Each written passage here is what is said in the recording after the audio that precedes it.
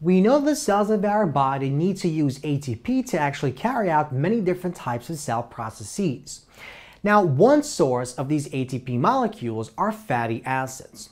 Now, where do the cells of our body actually obtain these fatty acids in the first place? Well, the answer is simple. From our diets. The majority of the fatty acids used by our body to actually generate ATP come from our diets. But the next question is, can the cells of our body actually synthesize their own fatty acid molecules from constituents? And the answer is yes. In fact, this is exactly what happens when we eat one too many donuts. So if we eat excess carbohydrates or protein, these molecules can actually be transformed into fatty acids and then stored as triglycerides in our adipose tissue. This process is what we call fatty acid synthesis. So fatty acid synthesis takes place predominantly in our liver cells and hepatocytes, and to a smaller extent it also takes place in lactating mammary glands and in adipose tissue. So in the next several lectures we're going to look at the details of this complicated process, but in this lecture what I'd like to focus in is on 7 important facts that you have to know about fatty acid synthesis. So fact number 1. Fatty acid synthesis takes place in the cytoplasm, and this is in contrast to the beta oxidation, the breakdown of fatty acids, which takes place in the matrix of the mitochondria.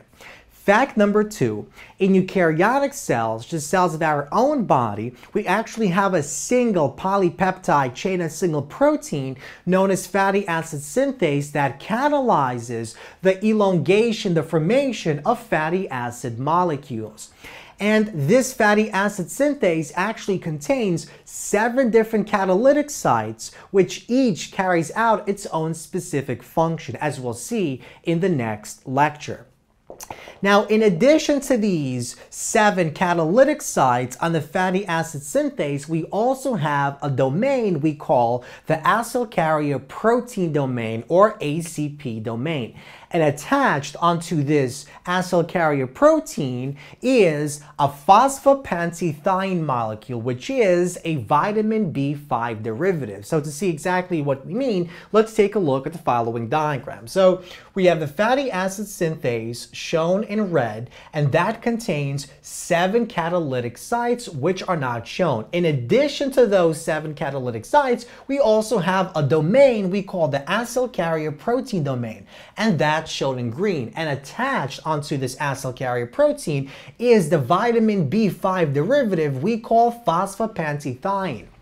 Now, on the tip of this phosphopanthethine is a sulfhydryl group, and attached onto this sulfhydryl group is the next acetyl coenzyme A molecule that will be used to actually elongate that fatty acid chain. So we see that fatty acid synthesis incorporates carbon atoms from acetyl coenzyme A molecules onto that growing fatty acid chain. And as we'll see in more detail, those acetyl coenzyme A molecules are attached onto this sulfhydryl group.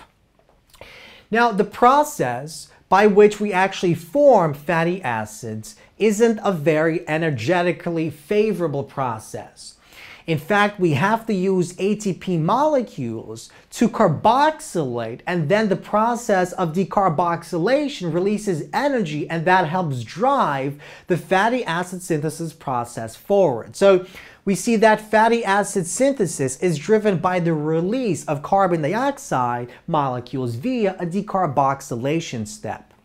Now, in addition to this decarboxylation step, we also have reduction steps, and these reduction steps actually utilize reductant molecules, and in the case of fatty acid synthesis, these are NADPH molecules. And a final thing you have to know about fatty acid synthesis is the following. Fatty acid synthesis actually stops at the 16-carbon stage, the palmitate stage. So our fatty acid synthase will essentially stop the process of producing those fatty acids once we form a 16-carbon molecule. Now, Once we form that 16 carbon molecule, we can actually elongate that 16 carbon molecule, or we can even add double bonds, but this happens at a different site in the cell, and it uses different enzymes that are not the same as the fatty acid synthase.